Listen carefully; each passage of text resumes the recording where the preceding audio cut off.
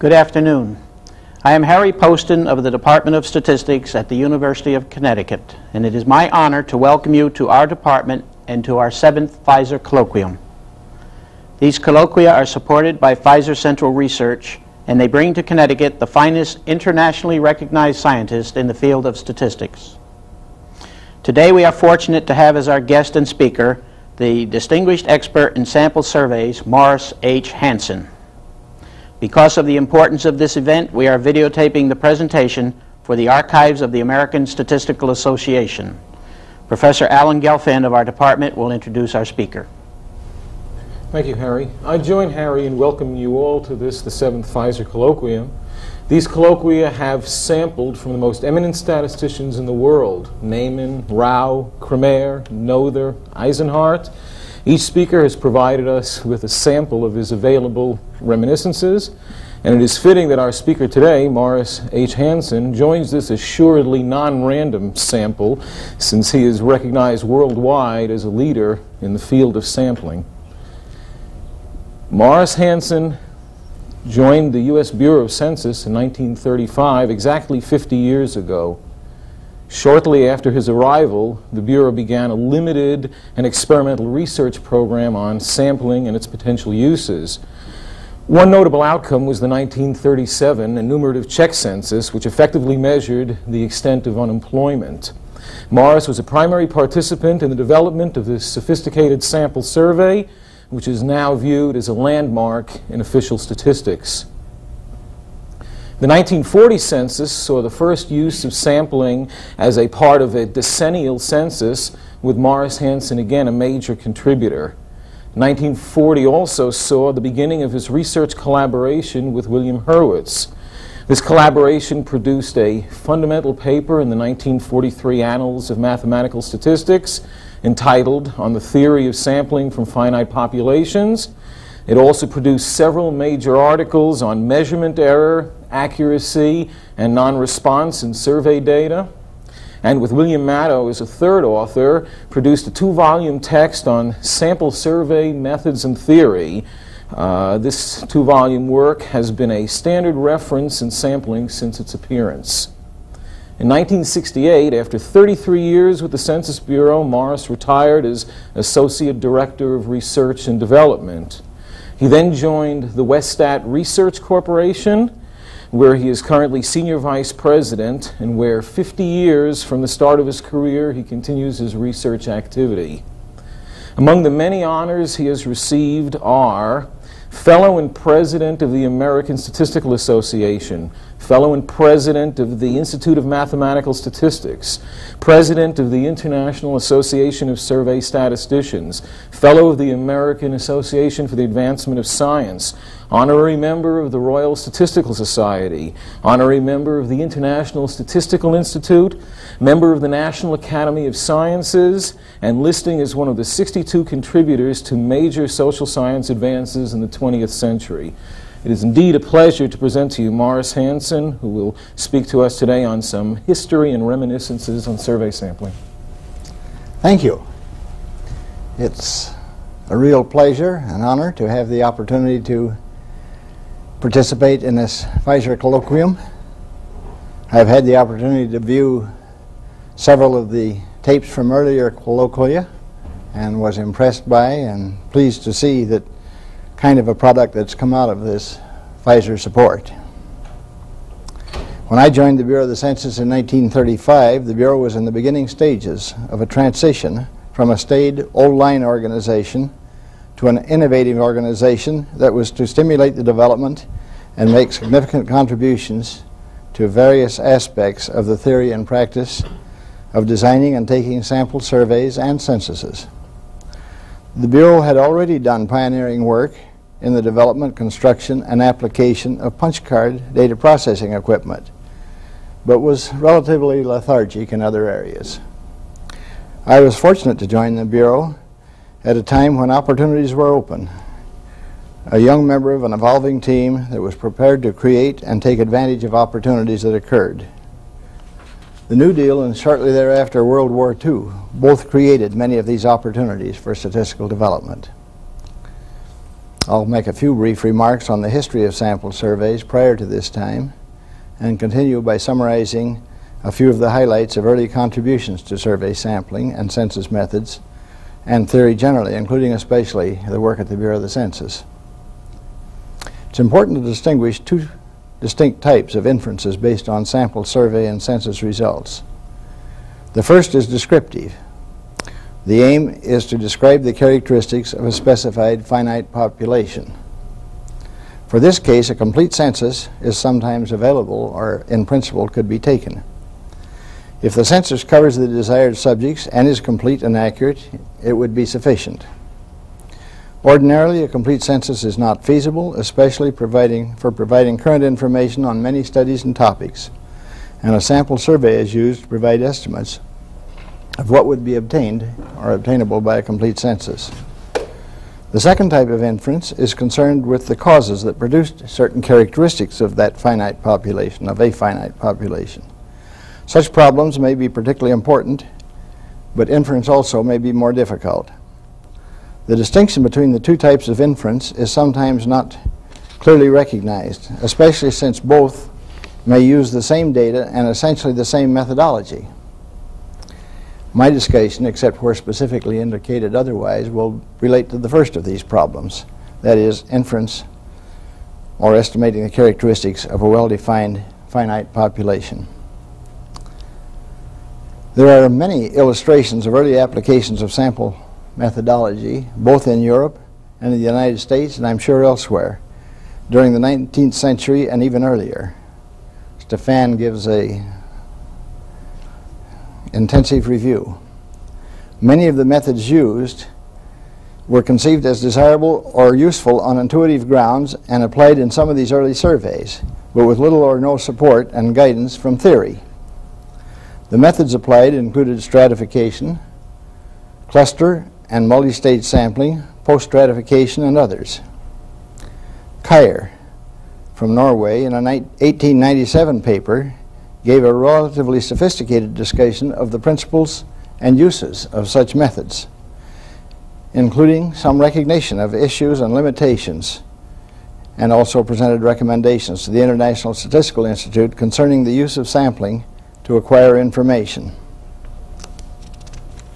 Boley supported Kyer's recommendation, and in 1903 the International Statistical Institute, the ISI, passed a resolution supporting the use of the representative method.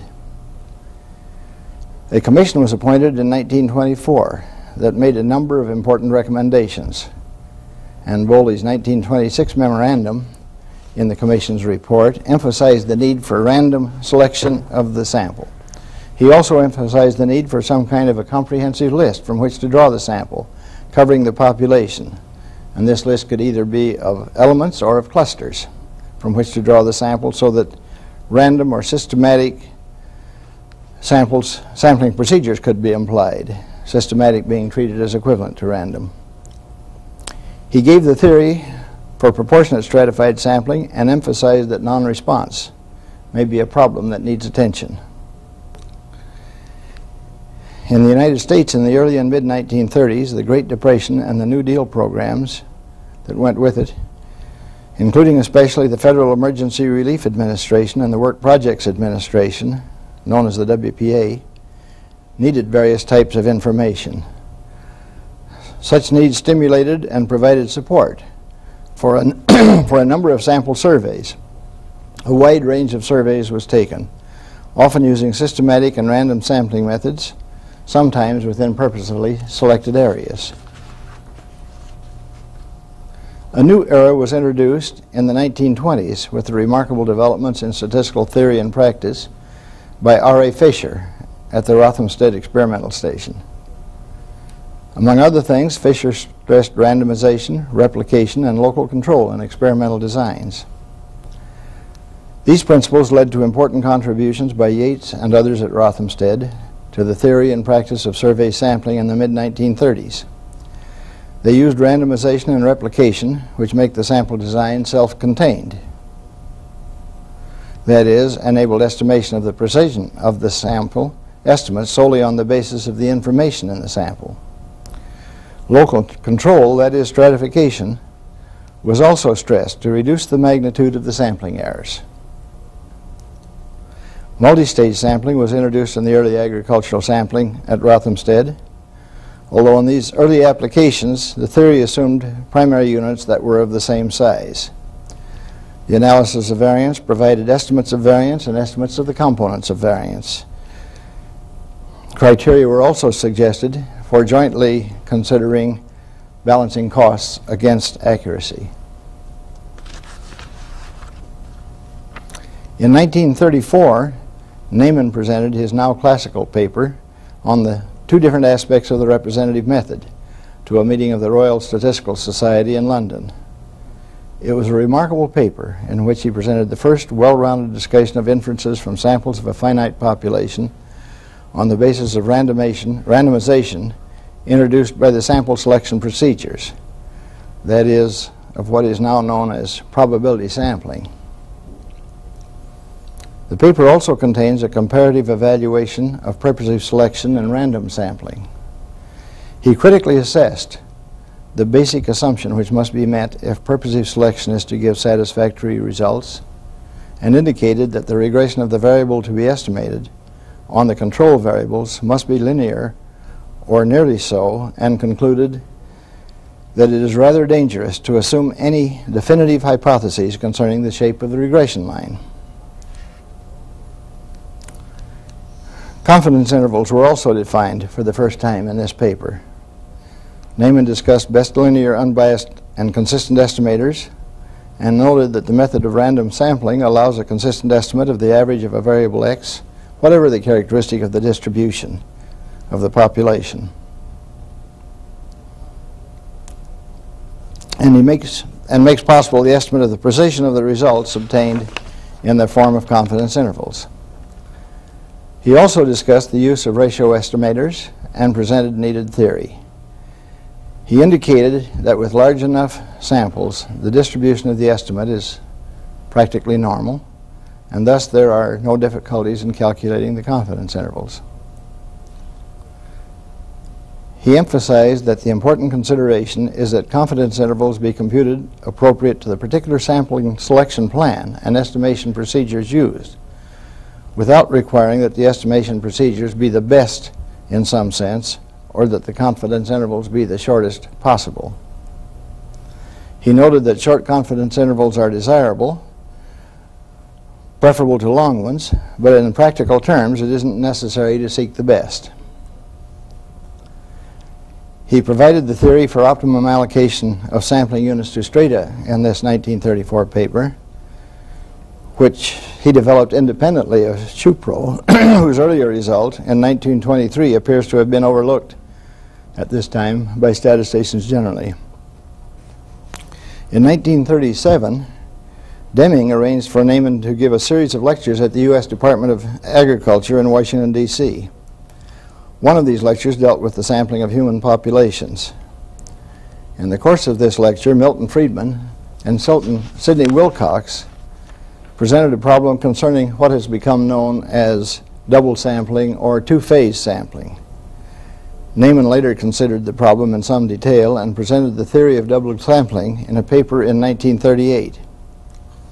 And in that paper he introduced explicit cost functions in what was one of the forerunners of the joint use of both cost and variance functions to optimize sample design within a specified class of designs. In the late 1930s and early 1940s, a few major centers emerged for research in and application of sampling methodology. One was the Statistical Laboratory at Ames, Iowa. Another was the Bureau of the Census. At the same time, major advances were occurring in India and at a few other locations. Before discussing the work in the United States, I'll say a few words about the developments in India. P.C. Mahalanobis organized the Indian Statistical Institute in the 1930s. Mahalanobis advocated the view that it was imperative not merely to imitate procedures in advanced countries, but to adjust methods to the prevailing conditions of the area in which the survey was to be done. This, of course, is the appropriate procedure in sampling. That is, the methods used, in addition to focusing on the particular goals in the survey should identify and make use of relevant available resources. He developed a philosophy of what he calls statistical engineering and carried out designs in experimental stages over several years, developing and basing designs on cost and variance estimates. Among other things, he introduced a program of interpenetrating samples to help control and evaluate contributions to total survey error. Sukhatme and the Indian Council of Agricultural Research also did a good deal of work on agricultural sampling and made various theoretical and practical contributions, including some on stratified sampling.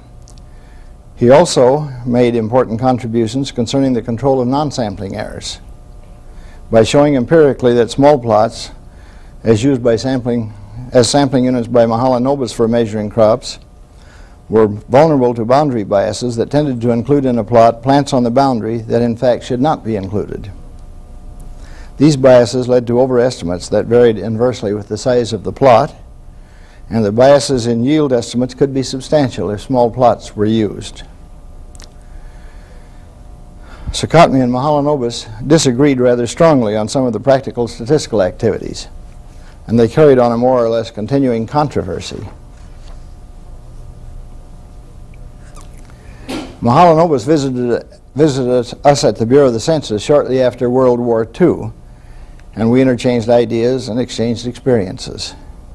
Mahalanobis made the observation, which was surprising to me initially, but with which I fully agreed after learning more of his work, that the U.S. Bureau of the Census statistical engineering activities, as he referred to them, and those in his organization in India, were the only really similar ones doing large-scale surveys in the world. Both were concerned with total survey design based on empirical studies and covering not only statistical but operating problems and procedures. Nevertheless, both based designs on a strong theoretical foundation and the need to develop theory to meet new problems that were encountered. Mahalanobis had great influence in India and was a close advisor to Nehru. I first visited India in 1940, and he arranged for me to have lunch with Nehru, which was a great pleasure. I had the pleasure of making a second visit to India at Mahalanobis' invitation in 1956 to serve on a review committee for the National Sample Survey. R.A. Fisher was chairman, and the committee included Frank Yates, Toshio Kitagawa from Japan, and others. It was a remarkable experience, and I believe that Frank Yates and I were the only ones willing to challenge Fisher on some positions which he seemed to take to support Mahalanobis on possibly political rather than technical grounds. The Indian Statistical Institute had a strong statistical staff and was an academic training center as well as an operating statistical organization, taking the National Sample Survey and doing other statistical projects. Surveys of crop acreages and yields were being taken by the Department of Agriculture in the United States by the middle of the 19th century, using relatively crude sampling and estimation methods. Advances using regression were introduced later and extended by Searle, Ezekiel, Bean, and others in the 1920s. These methods, with continuing improvements, are still in use, but supplemented and extended in important ways by probability samples. The Department of Agriculture was one of the early organizations in the United States to initiate research and development work on probability sampling, and they established a cooperative research program with the Statistical Laboratory at Ames, Iowa. This was in 1938 and through the initiative of C.F. Searle. It was a development that resulted in a group doing research on sampling, led initially by Arnold King and Ray Jessen, that has made important and continuing contributions to theory and practice, and is also one of the few universities that has featured training in sample survey theory and methods as an important part of statistical training. Bill Cochran came to the laboratory in 1939 from Rothamsted, where he had been working with Frank Yates. I mention only a few of the contributions from the laboratory.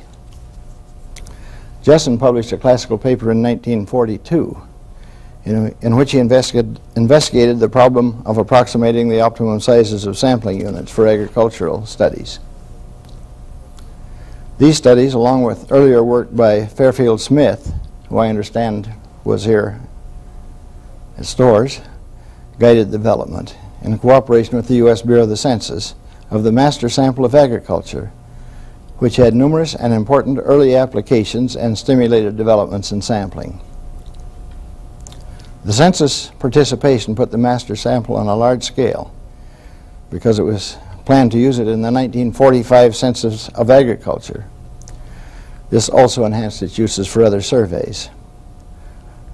The joint work contributed not only the master sample, but the opportunities for interchange, argument, development of principles, methods, and theory of sample surveys, and was an important part of our learning activity at the Bureau of the Census, and I'm sure stimulated the people at Ames also.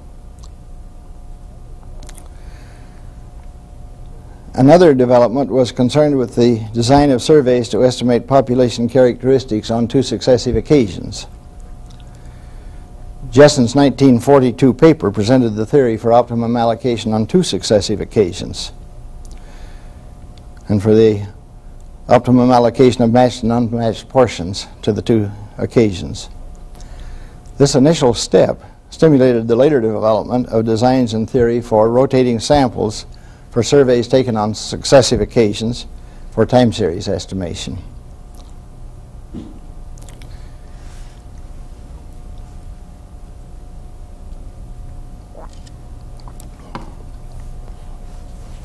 In 1942, Cochrane made a particularly important contribution on their use of regression estimation in sample surveys, and in 1946 he extended work done by the Maddows in 1944 on systematic sampling.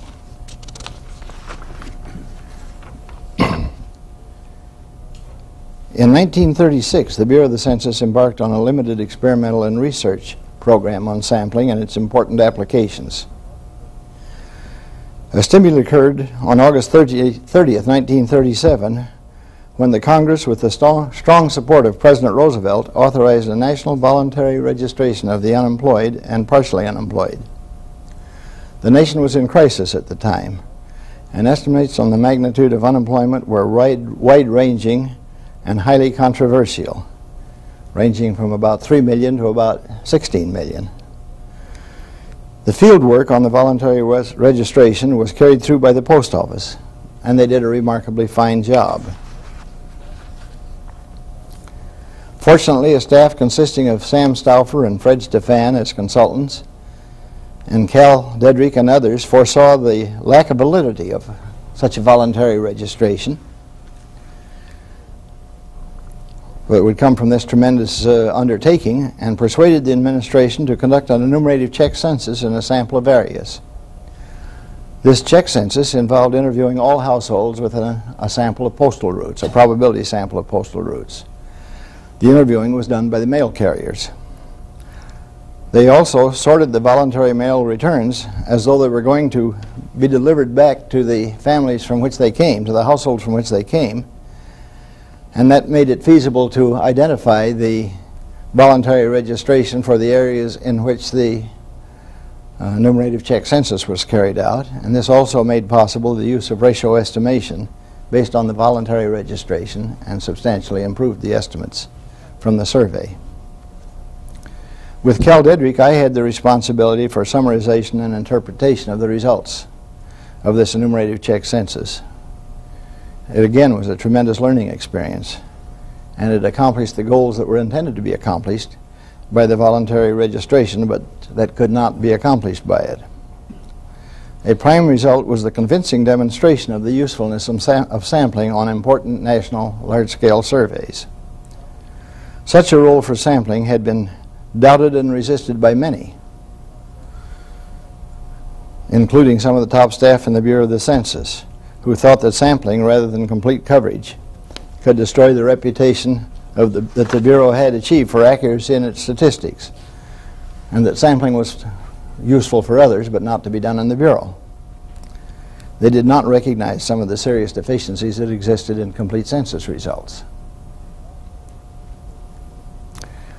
The voluntary registration was to take place by November 20, 1937, and the household canvass was done by the postal carriers during the first week of December.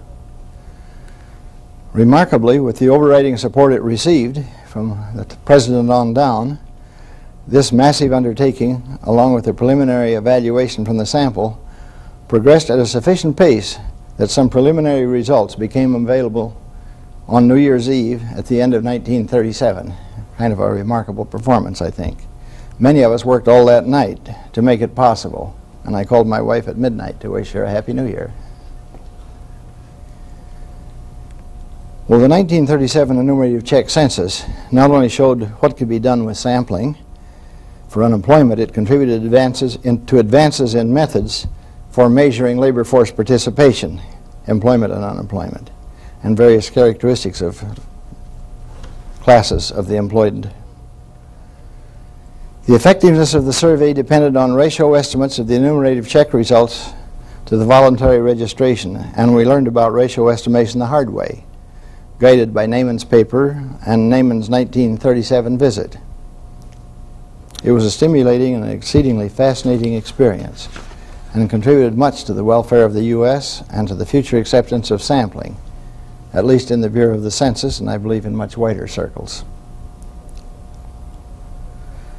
This enumerative Czech census occurred shortly after the well-known debacle of the Literary Digest poll in predicting the 1936 presidential elections, along with the successful performance of the Gallup poll in those predictions.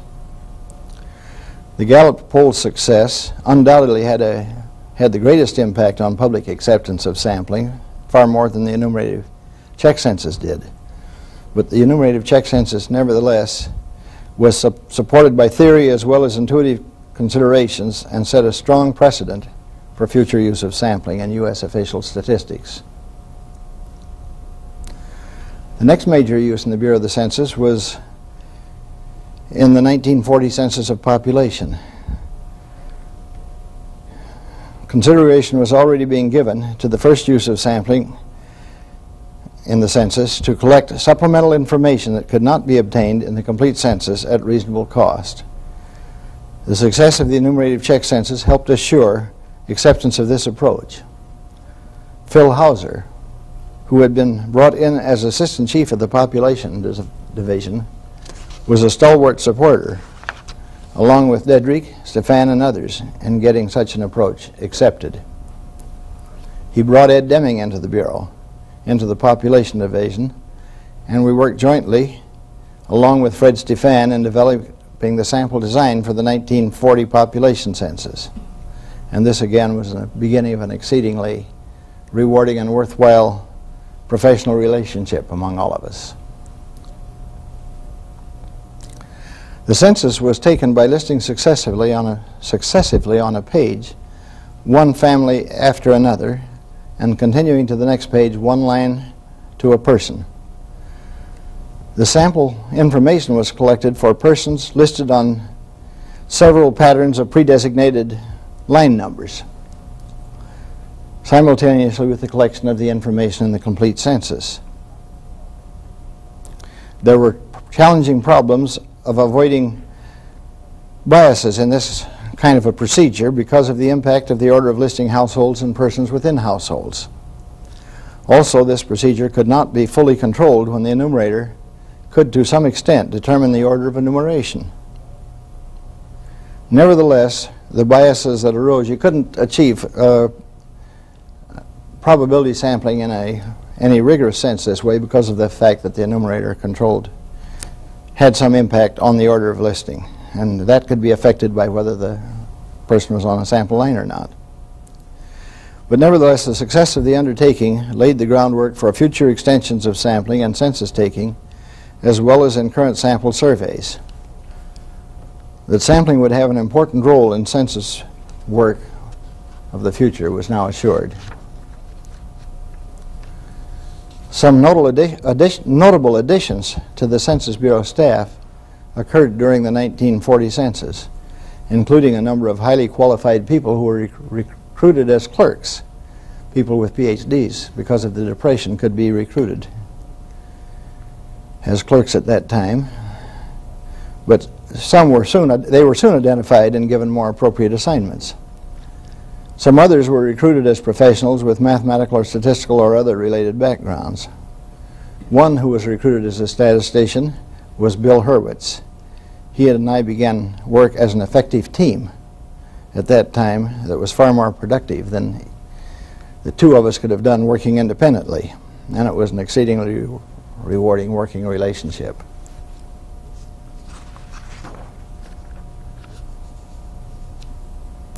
A third major development in Census Bureau was to follow that would strengthen the role of sampling in basic continuing surveys of national importance. During the Great Depression of the 1930s, the focus was on unemployment.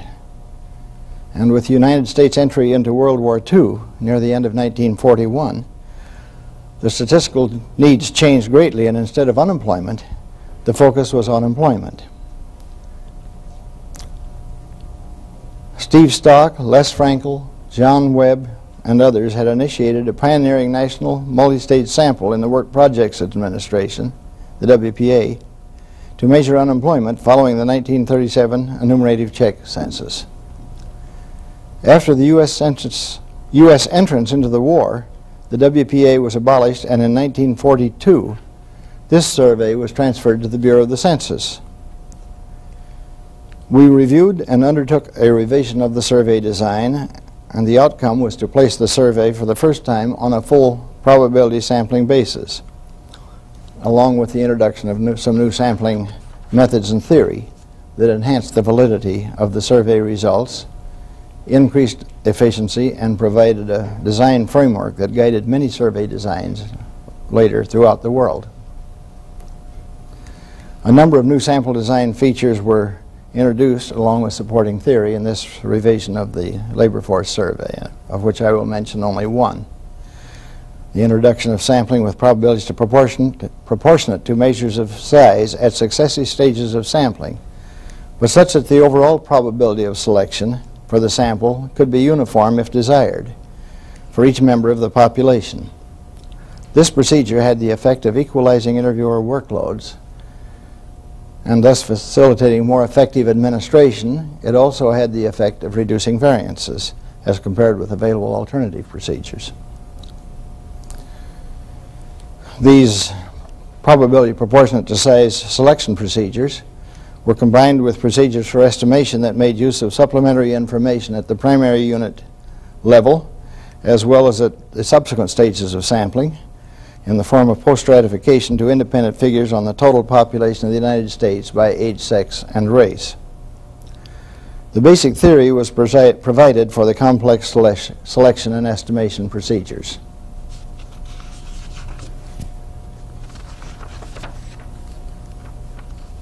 We learned some interesting lessons in the labor force survey, both during and after the war. In the initial design of the survey at WPA, it was a probability design at all stages of sampling except at the last stage.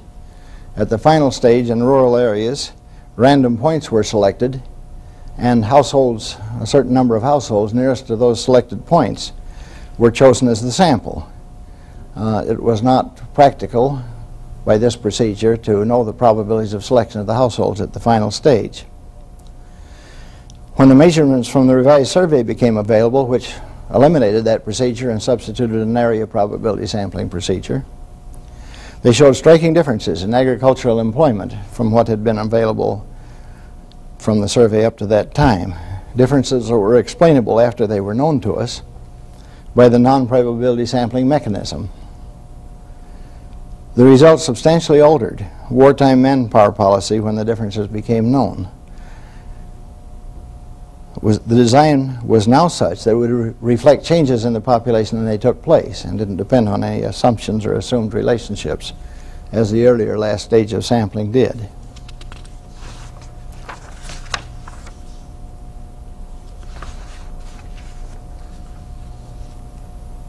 In 1954, the Census Bureau undertook a revision of the sample design of the labor force survey, now known as the current population survey because it had taken on many wider uses.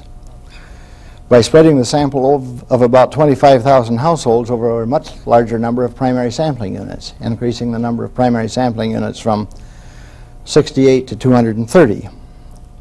The transition took place in 1954, and there was great concern when the estimates came out because they were an overlap in the two designs carried out, that the estimates of unemployment differed substantially and far greater than could have occurred due to or be explained by sampling variability. After intensive study, including appointment of a review committee, it was concluded that differences arose because of the reduced supervision and training of interviewers in the original sample of 68 areas, while extensive attention and training was being given to training the new interviewers in the new and much larger sample of primary units. The thought was that the interviewers for this short period had been well enough trained that the training and attention would carry over. The control of measurement errors had always been given serious attention. The original 68 area design was concocted on the grounds that if you had a supervisor in each area, you could get closer attention, and that was the way the design was administered initially. Closer attention and control than if you had a traveling supervisor. But we concluded when we went to the 230 area design that traveling supervisors of higher quality could do far better work, and they didn't need to participate in the interviewing as such, which was done in the earlier approach. Well, after this big difference took place, we concluded that the causes were control of measurement errors. New and increased procedures based on process control were introduced. These made use of sample inspection of the work of enumerators at periodic intervals. The inspection took the form of both observation and re-interview, in addition to an edit of all of the completed questionnaires, and all of the errors identified in these procedures were fed back in the form of taking appropriate corrective action. Another innovation was introduced at this time applicable to recurring surveys.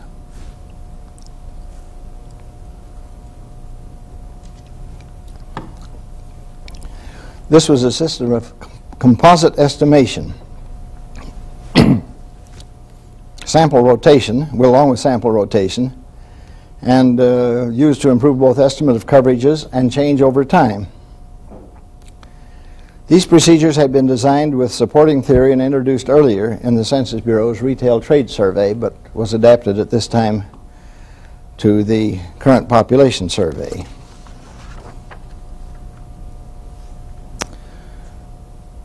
With the advances and success of the labor force survey, the next step was the extension of sampling to many other subject matter areas.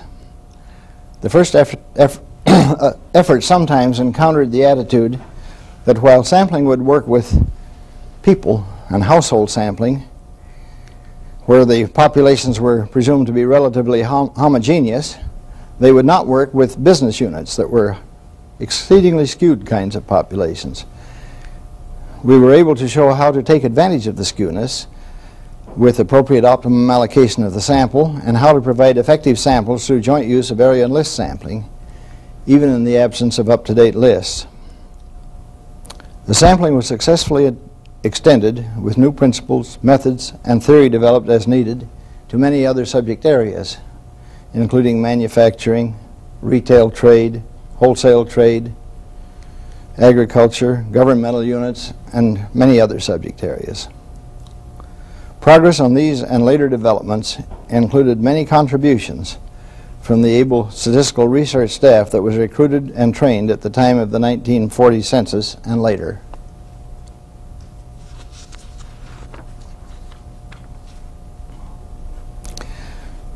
The reasonable control of measurement errors is a challenge in both censuses and sample surveys. A great deal of attention was devoted to experimental studies for the control of measurement errors in the decennial censuses. A number of experimental studies were conducted before and after the 1950 census, and in addition, extensive experimental studies were incorporated into the ongoing censuses, beginning with the 1950 census. Included were matching studies to other records, to the prior censuses, and to births. Also during the census, there were separate intensive re-enumerations in a sample of small areas, one focused on evaluating coverage and another on content errors in the census. Also included were randomization studies in which 2 enumeration districts were assigned at random to individual enumerators within the experimental areas. Such randomization made it possible to estimate the variance of response errors both between and within enumerators, and thus the correlation of errors within an enumerator's work. Also included were self-enumeration studies in which respondents were requested to fill out their own questionnaires and the enumerator's role was greatly reduced. The design of the response error studies were guided by the development of response error models with supporting theory. Empirical evaluation of model parameters through the experimental studies just mentioned indicated especially the substantial impact of correlated response errors within the work of interviewers. These studies led us to conclude that correlated response errors within the work of enumerators in the decennial census constituted a serious problem, especially for small area statistics, and that self-enumeration substantially reduced these. The work of the editors and coders could be subject to correlated errors also, but could be controlled by quality process control methods, as could the work of interviewers in continuing ongoing surveys.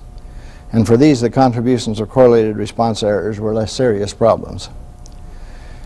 These results, with others that I will now describe, led to a revolution in census taking and subsequent censuses, with self-enumeration as the principal means of data collection.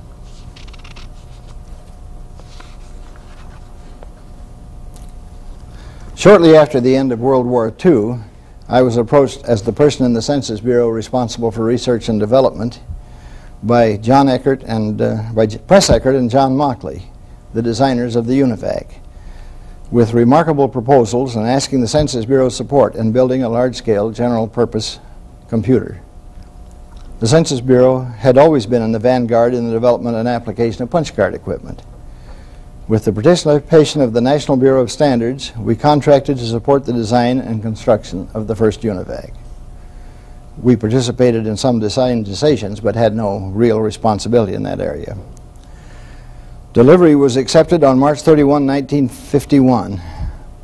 Of course, we had been preparing for it, writing programs, and immediately put it to use 24 hours a day, 7 days a week on important parts of the data processing of the 1950 census.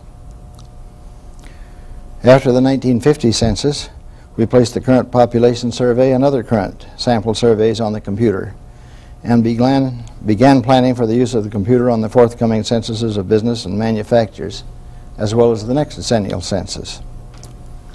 We also began developing new methods for taking the next census, for machine editing, for imputation of missing values, and sample estimation that could take advantage of the computer's capabilities. Of course, by today's standards, UNIVAC 1 was a massive and physical size and slow and limited in memory, but nevertheless it was a sensational advance at the time. There were, of course, remarkable computer developments to come.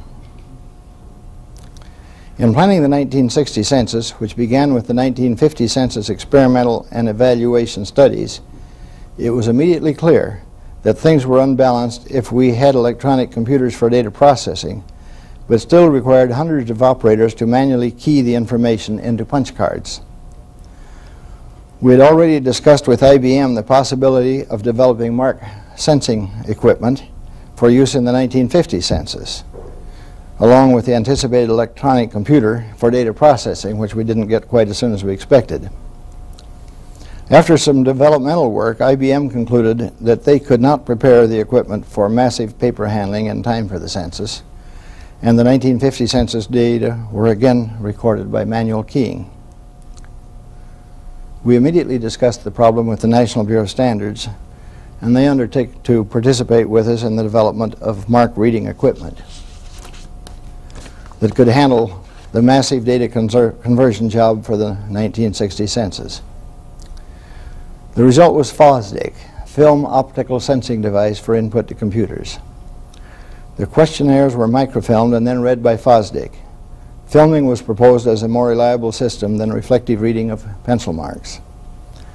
The equipment was developed, tested, and constructed in time for its highly effective use in the 1960 census. In order to reduce costs in the 1960 census, only a few key questions were covered in the complete census. Most topics were converted to a relatively large sample of magnitudes of 20, of 5, 20, and 25%. The 100% questionnaires were designed so as not to include any items that involved manual coding or editing. After extensive testing, we concluded that for the sample items, respondents would be asked to prepare their own responses on FOSDIC questionnaires. Special paper handling equipment was designed, tested, and built to facilitate microfilming the approximately 40 million return questionnaires. The microfilm for the complete census items was processed through FOSDIC and the computer, while the sample questionnaires were being edited and coded and subsequently processed through FOSDIC and the computer. Public cooperation was highly effective. Interviewers followed up as necessary. When these procedures, along with self-enumeration and others, were applied in the 1960 census, the result was far more timely information as well as greater accuracy and reduced cost. Process control procedures were successfully instituted on the various phases of printing the questionnaires, microfilming, FOSDIC reading, and editing and coding of the sample returns. In many respects, it was a reasonably close approach to a well-balanced total design. The Census Bureau greatly benefited from the participation advice from a panel of statistical consultants with Bill Cochran as the chairman over the years from 1955 until I left the Bureau in 1968. Other members included Fred Stephan and Bill Maddow for the full-time period, Ivan Fellagy from Statistics Canada, Ho Hartley, and others. All were exceedingly able, but we did not look to them simply as experts whose advice would simply be sought and generally followed. We discussed our issues and problems as well as all phases of a total survey design, experiment, or census. We received much useful advice. They also learned from us. Cochran took the initial role in suggesting the creation of the panel of statistical consultants, and it proved very beneficial. We had close and continuing personal as well as official relationships with the panel members. On evenings between the usual two-day meetings of the panel, we often had the panel in our home and enjoyed a drink or two, as well as good conversation, solving the problems of the world as well as the problems of statistics. Well, Cochran was indeed an exceedingly effective chairman. Few, if any, have contributed more to statistics as consultant, teacher, researcher, and author. I once took him sailing on my sailfish, and due to my lack of skill, turned over the sailfish, and we came home wet and bedraggled. He asked for a cigarette and suggested maybe a fresh pack would be a reasonable compensation for what had happened to him. Fred Stephan was a highly effective statistical consultant over the years to the Census Bureau and to many others from the beginning of my participation in the Census Bureau. Ivan Fellagy's participation in the panel was one aspect of cooperation between the U.S. Census Bureau and Statistics Canada.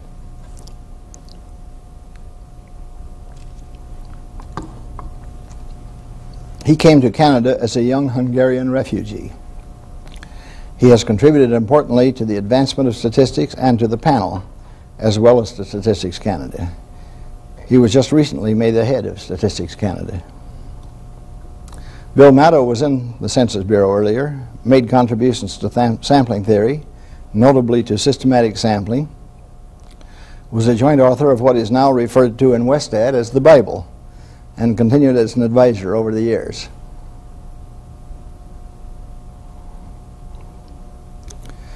I've given only a brief review of a few highlights of statistical activities in the Census Bureau and elsewhere. The Census Bureau developments involved cooperation between top management, operating staff, and statistical staff. I became part of top management as well as promoter and leader of the statistical staff, and I believe this joint role greatly facilitated statistical progress. Progress was also dependent on constant questioning why things were done as they were, or as they were proposed to be done. We regarded it as important not to be afraid to be right, even in the face of unanimous opposition, and to be willing to ask foolish questions. They often turned out not to be foolish. We learned that things that were known to be true on the basis of long experience often were found not to be true. Generally, decisions were made after examination of alternatives as well as extensive advanced development of tentative plans, testing, evaluation, and revision, with these applying to questionnaire design, sampling procedures, enumeration procedures, and all the other many aspects of taking censuses or major sample surveys. I left the Bureau, retired in 1968, and joined Westat. I note with sadness that Bill Hurwitz died in March 1969. His leadership, insistence on high standards, and contributions cannot be sufficiently emphasized. I owe him a great debt. There were a number of other contributors that I will only mention, who are well known. Ed Deming, Ho Hartley, Tura Delenius, Les Case at various locations and activities. And I think that's about all the time I have. It is now time to conclude our 7th Pfizer Colloquium. We are most grateful to our speaker, and I would like to express our appreciation to him for an enjoyable and interesting presentation.